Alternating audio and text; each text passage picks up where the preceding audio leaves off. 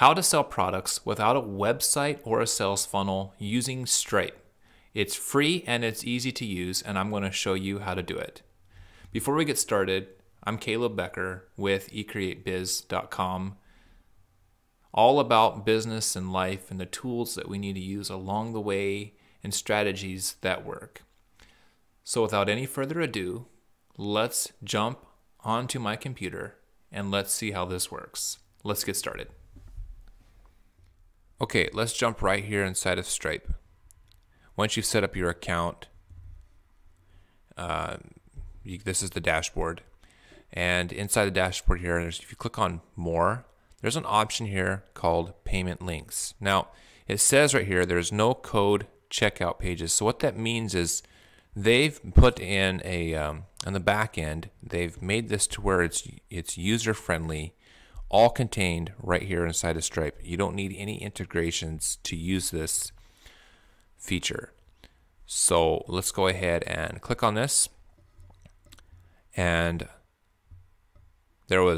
recently there was a payment link that was made here. We're going to go ahead and we're going to create a new one. All right. This is products or descriptions. So you can click on this. You can say customers choose to pay. So we're going to go ahead and use product and descriptions here. And we're going to add a product. So right here is a product I've already added. This is coffee, medium roast coffee. I'm going to go ahead and add that in there. All right. I'm going to add another product. Let's just back out of this for a second. We'll add another product here. Here's decaf coffee. We'll add this one.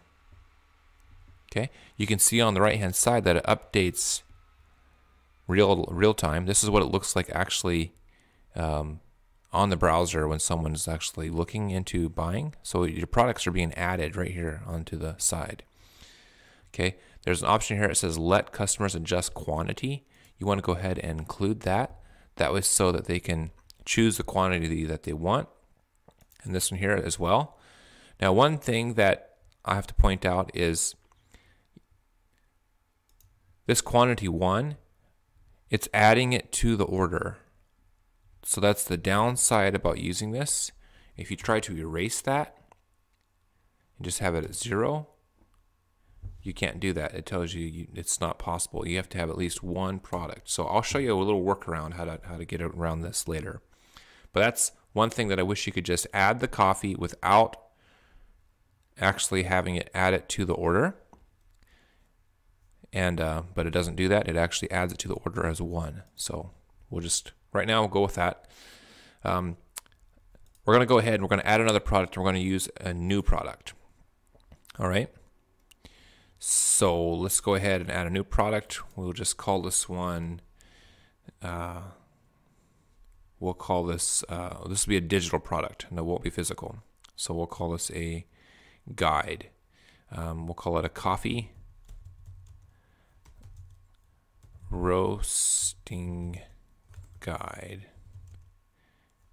Oops. PDF. Okay. And we'll just say cool guide with instant download. All right. You could upload an image here. I don't really have an image right now, so I'm not going to. Let's just see if I can pick anything. We'll just do that. But you get the point. If you have an image of your cool product, you add it there. That's what my image looks like. And then we can go over here and inside of this, we can choose any currency we want to choose. Payment links can, okay. So we can choose a currency, but what I previously, my other products are all in Canadian funds. So I can't change it now, but if I would have started out in using US funds, then I could have had this into US funds as well. But being it's left on Canadian funds here, CAD. We will just go ahead and leave it this way. And we'll just call this a $997 product. Okay.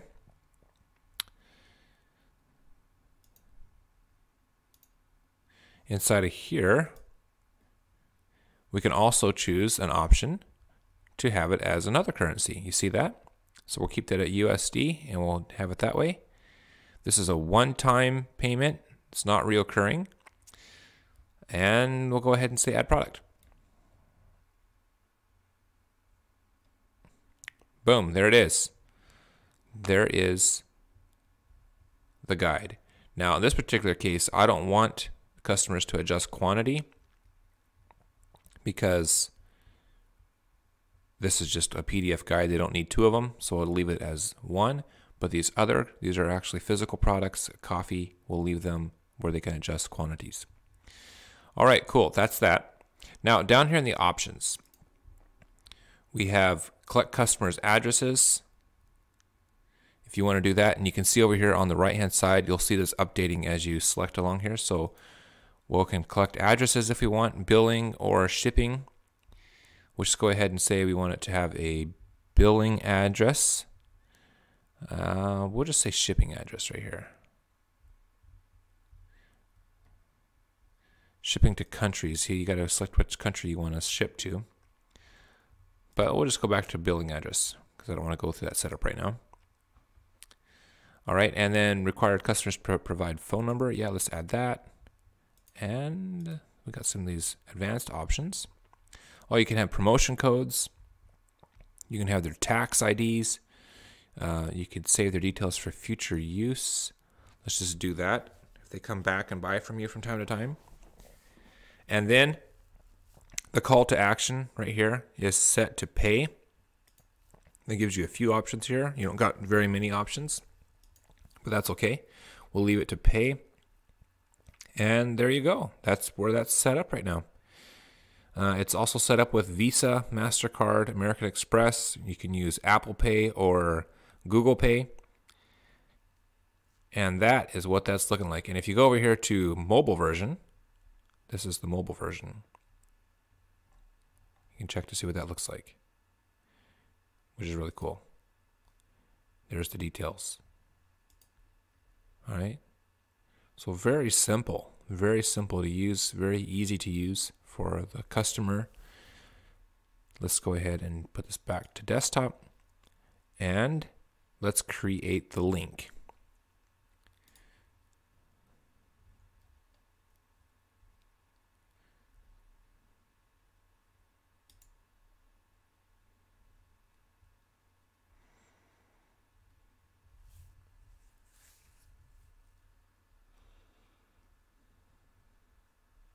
All right, cool. There it is. So we're going to grab the link and we're going to test this out in a browser. So let's go open up a new browser. We will go and paste it in there. Let it load.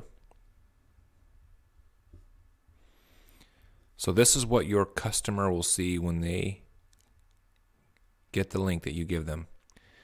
Now, if they don't want a product on here, you can just simply come over here and go to 0 and confirm remove.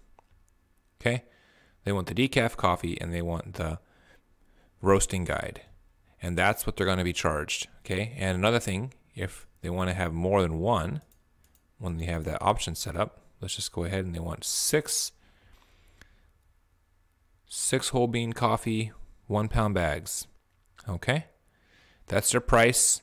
Now they got to just enter in their information here. Credit card information, their billing address, and they can also select on this thing here where it says save information for one-click checkout. That's just really cool.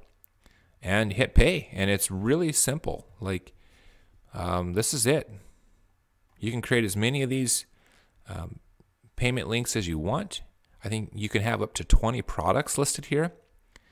I mean, this is really cool. This is like it's like an e-commerce option inside of Stripe that you don't have to pay anything extra for.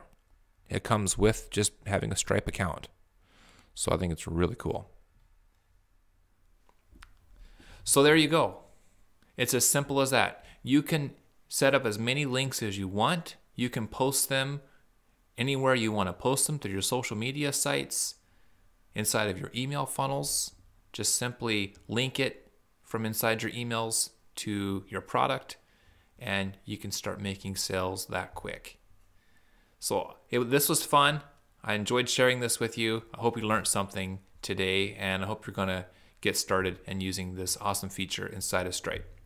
Okay, that's it for today. I'll see you in the next one.